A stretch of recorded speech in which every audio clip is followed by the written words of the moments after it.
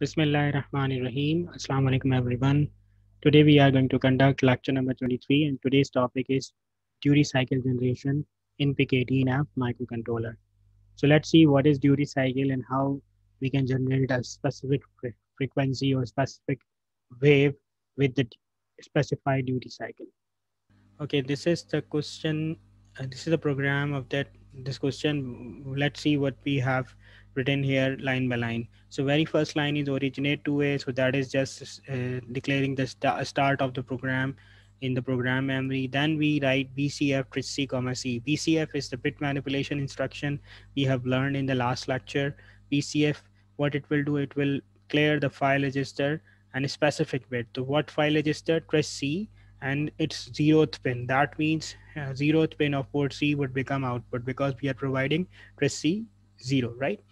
Then what we do, bit toggle. This is a new instruction that we study, bit toggle. Bit toggle means we are going to if it is 0 we have to make it 1, and if it is 1 then we have to make it 0. So this is the function of toggle, and what we are toggling the port C and 0th pin, which is the output pin. So if it was 0, let's say it was 0 in the start, so it would become equal to 1, right? So it's a 0 level and it's a 1 level, right?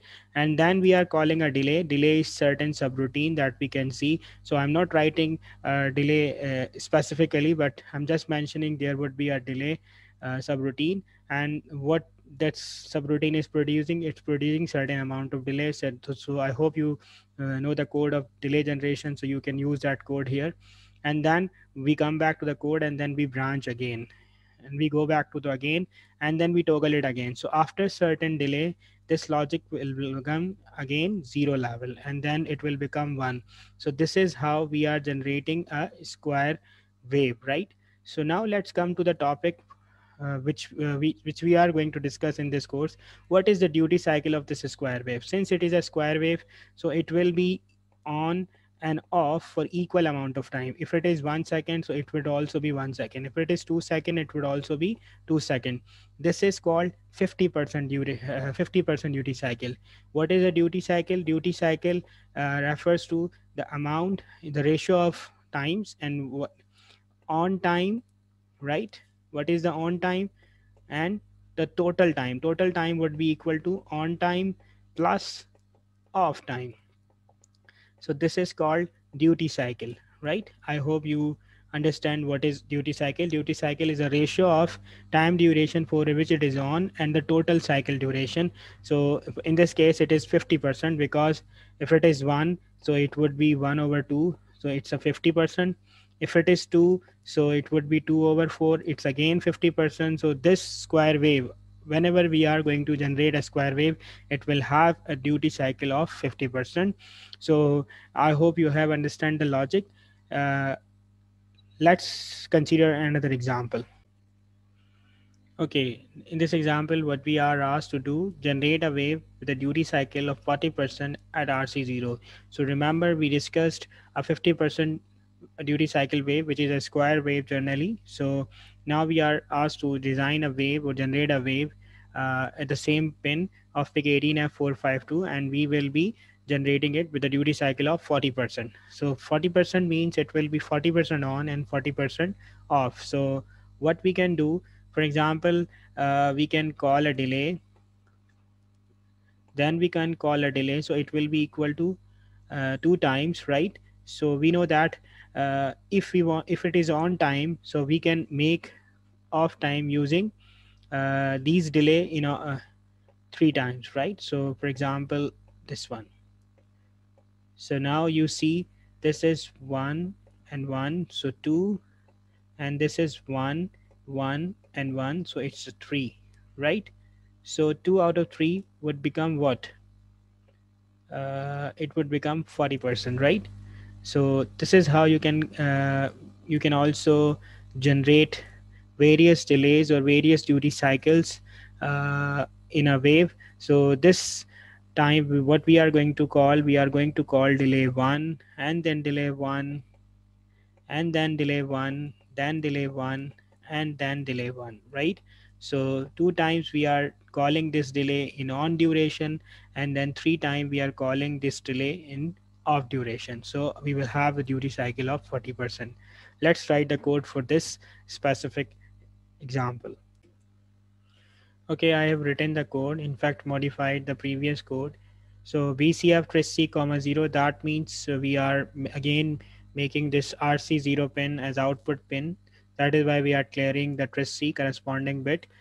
Then what we do, BSF means we set the port C at this pin, so we make it equal to 1.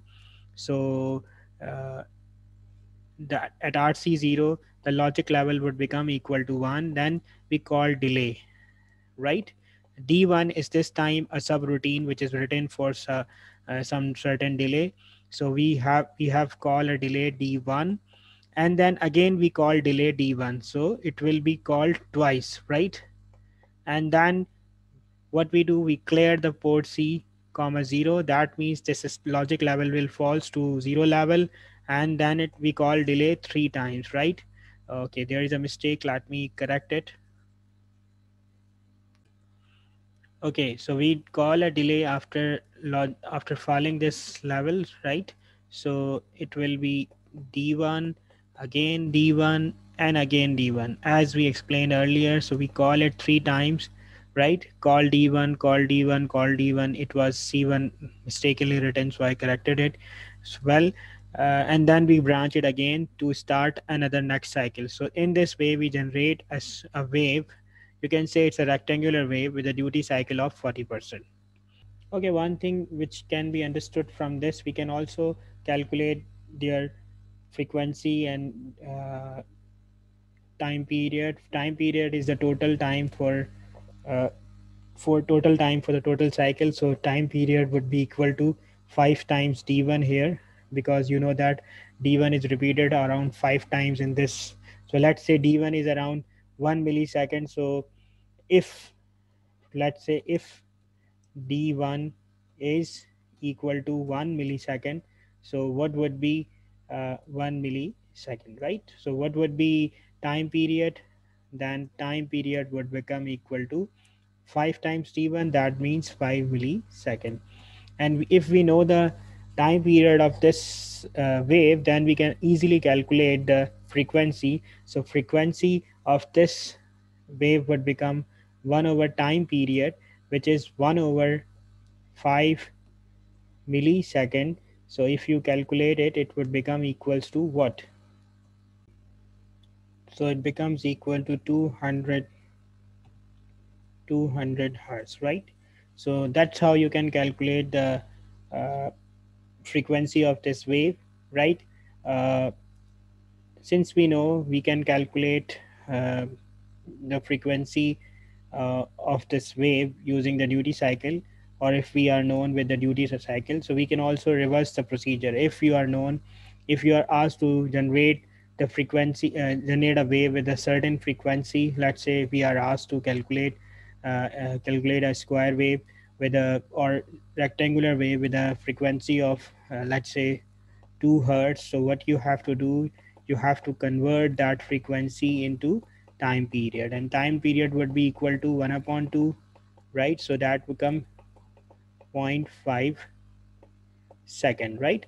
And in that 0.5 second, you need to know the specific duty cycle of that wave, so you can easily generate that specific wave, right? That's it from this lecture. If you have any confusions or comments, please post in comment section. Thank you so much for listening.